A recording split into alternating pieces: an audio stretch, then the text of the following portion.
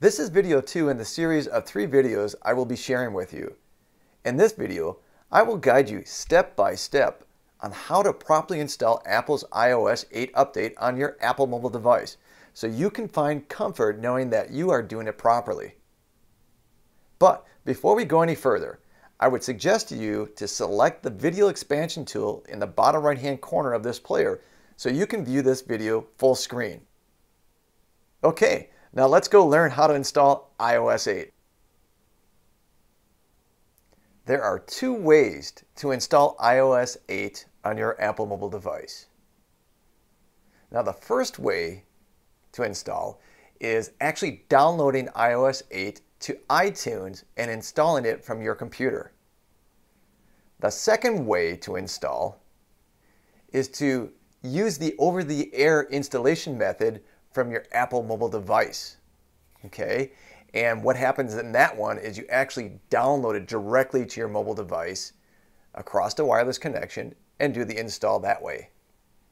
For the purpose of this video training, I will be showing you the over-the-air install method since most people do it that way.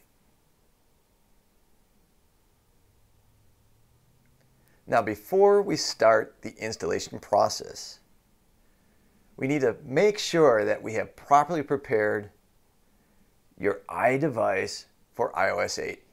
And if you haven't watched it, please go back and watch video 1, how to prepare your device for iOS 8 in this series of 3 videos.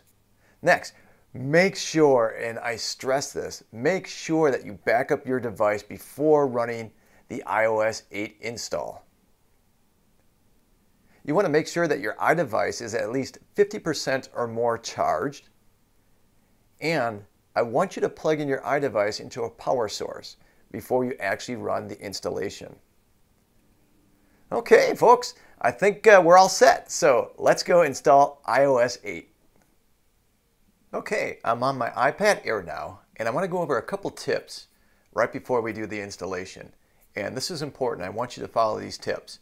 First of all, I want you to check your App Store, and I want you to check to see if you have any available updates. You'll notice to the right of the apps, there's a little button that says Open. Well, those are already updated.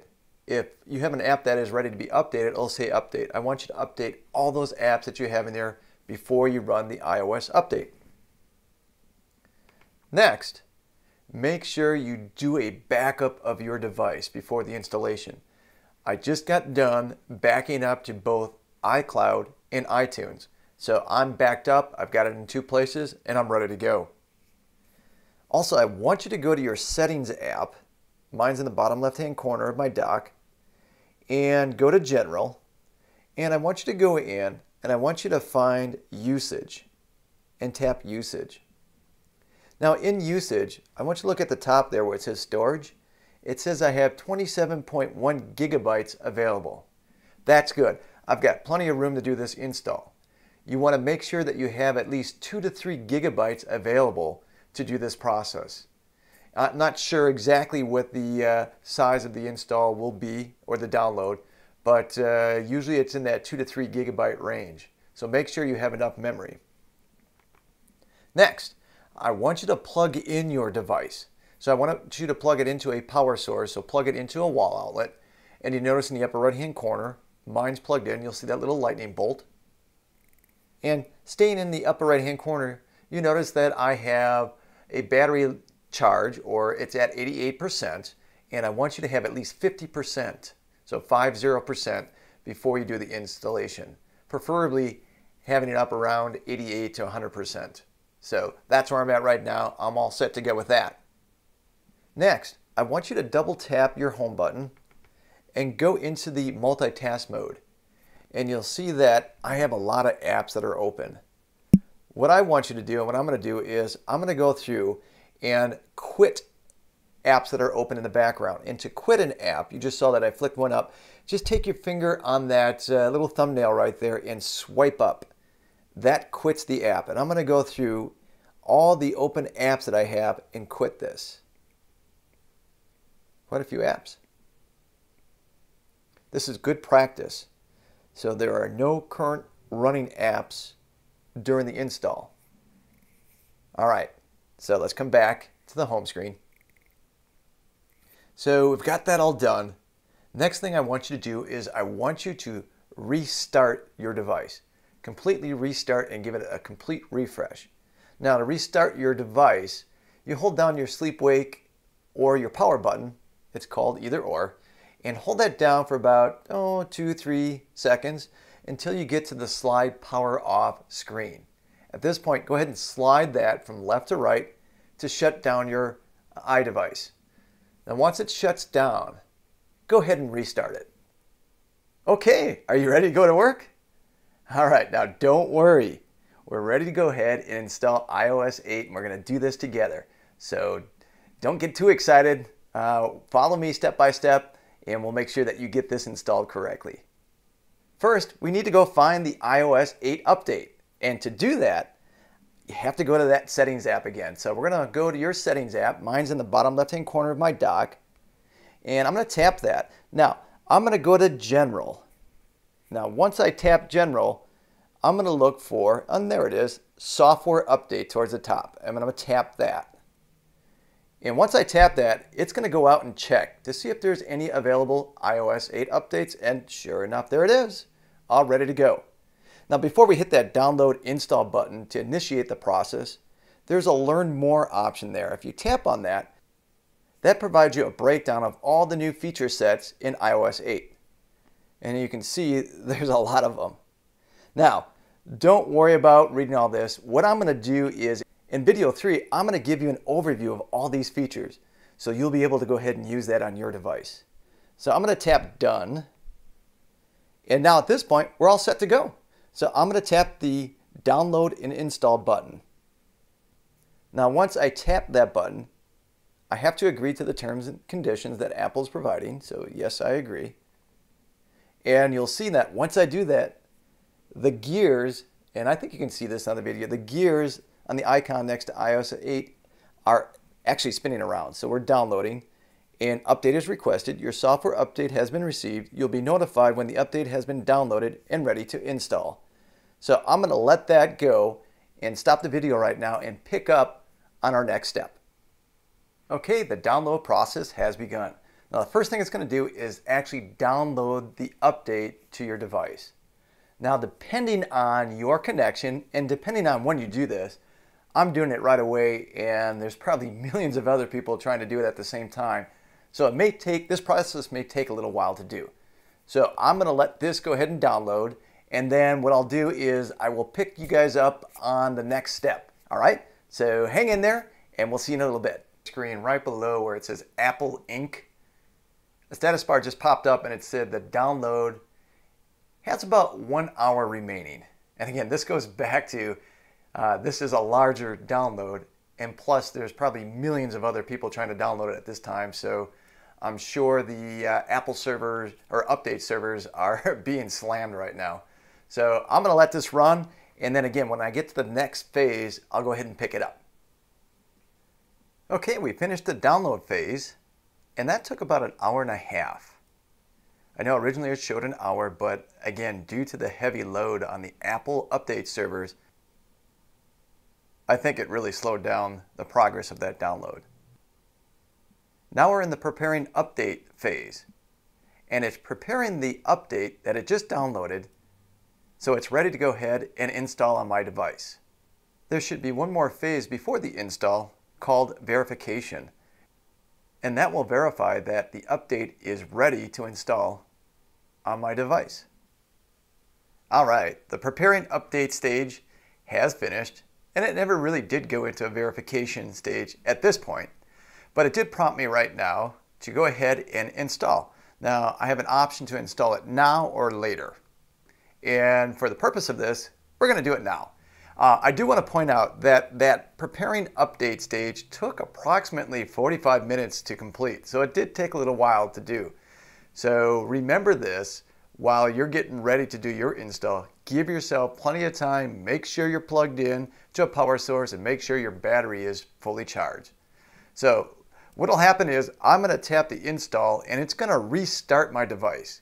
And when it restarts, it's going to come up to a black screen that'll have the Apple logo on it, and it's going to have an install progress bar displayed on the screen as well. And that progress bar will actually start from the left, work its way to the right, and when it gets to the right hand side, it will be close to finishing, and then upon finishing, it'll restart itself. Now what I'll try to do is switch over to my iPhone and record a little bit of that so I can give you an idea what that looks like as that happens. So I'm going to go ahead and tap install now. So let's give it a go.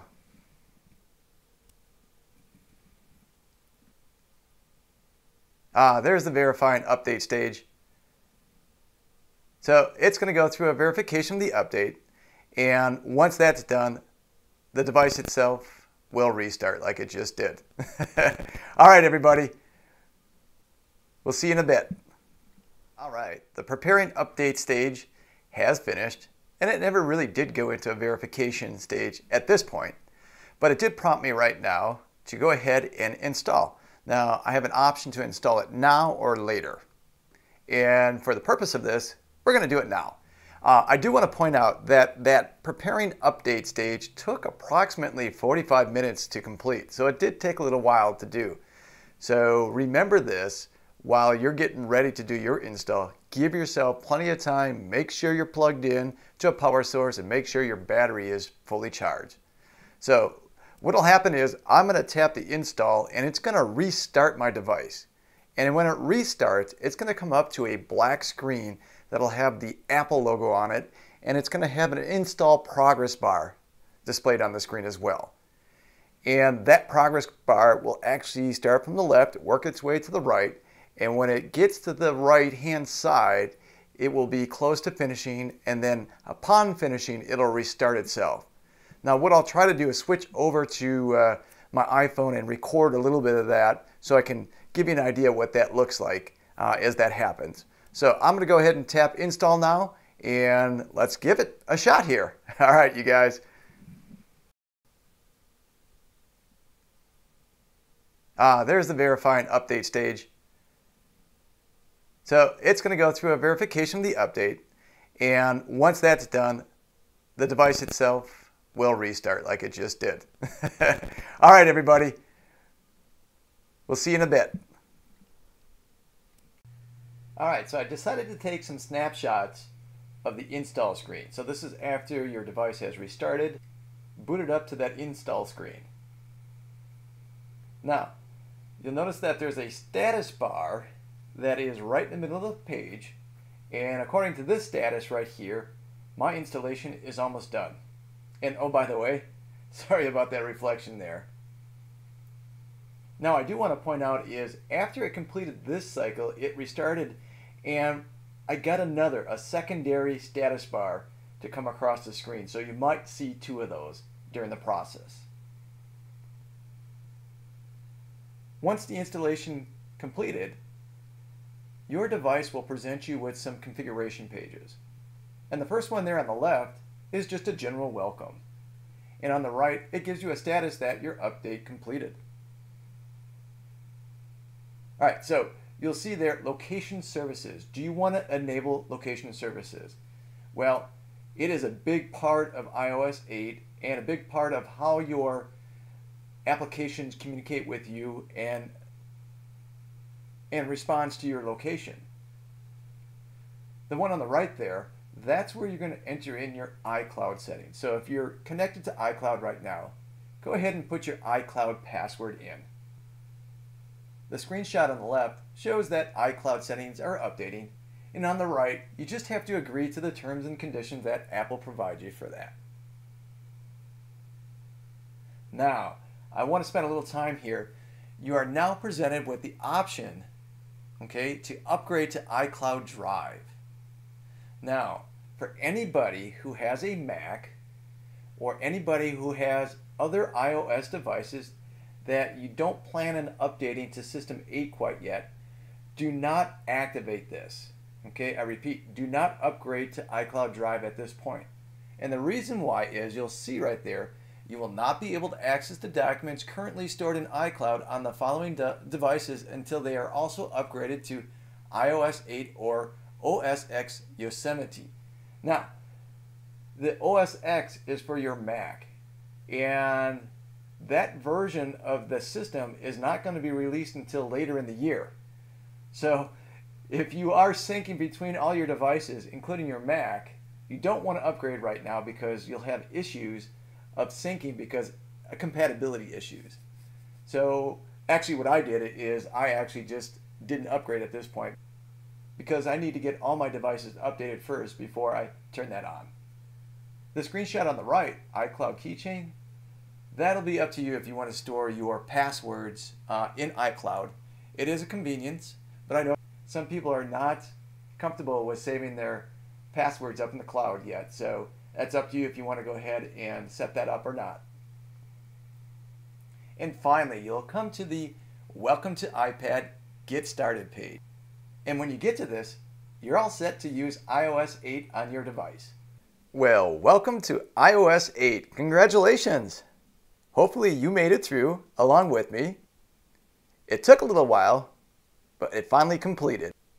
Now, at this point, things might not look any different than what you had before. So I'm going to show you how to check to make sure that your iOS update actually worked. So let's go back to settings. Mine's in the lower left-hand corner of my dock. I'll tap that. Let's go to General. We'll tap Software Update. And there you go. iOS 8.0. Your software is up to date. All right, that's good news. So we just completed the process step by step of how to install iOS 8. One last thing I want to point out is take a look at the App Store icon in the middle of my screen there, and you notice that it has a red badge with the number 13 in it. Now, even though I did run updates before I installed iOS 8, it looks like there's a bunch more updates waiting for me. So I'm going to need to go into the App Store and run those updates so I make sure those apps are going to run properly within iOS 8. Well, that's a wrap for tutorial number 2 of 3. And I hope that you join me for number 3, because in tutorial number 3, I'm going to take you through all the new features of iOS 8. And this way, it'll save you some time from trying to figure them out all by yourself. So hopefully you can join me on that. Now, if you could do me a big favor, if you learned something from this, and if you found some value out of it, I want you to take a look right down below this video, and you'll notice that there is a big old like button down there. If you could, like this video, and that tells me that you actually like this and appreciated what I did for you.